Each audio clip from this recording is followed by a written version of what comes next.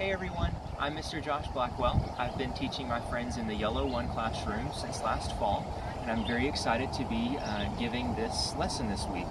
This is my 7-month-old daughter Elizabeth, and she's going to be helping us. If you remember last week, we learned about the special gift that we receive when we believe in Jesus, which is the Holy Spirit.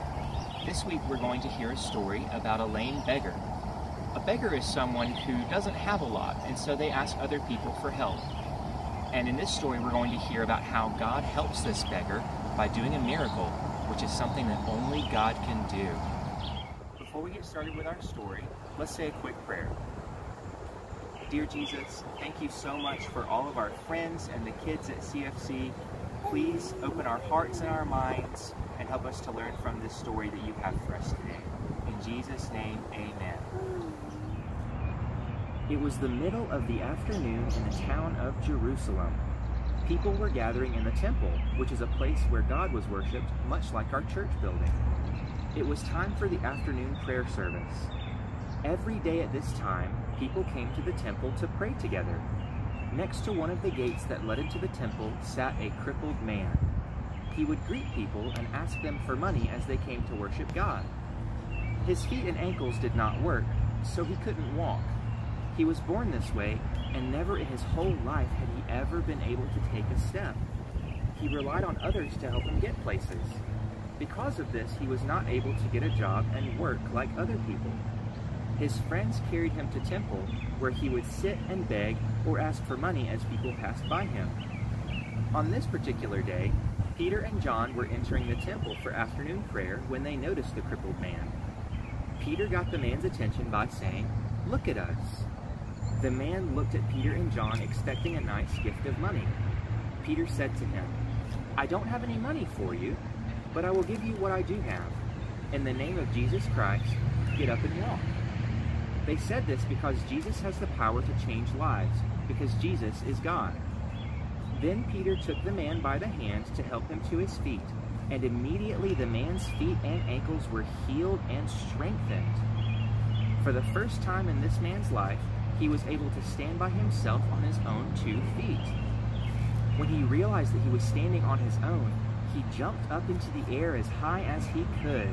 He was so excited he leaped again. Then he walked around and did another leap. This was a miracle. A miracle is something wonderful that only God can do. The beggar started praising God as he excitedly danced around on his healed legs. Peter and John had reached out to him, but God is the one who healed him. The man went with Peter and John into the temple, walking and leaping and praising God the whole way. Others recognized the man who was once crippled, and they were amazed.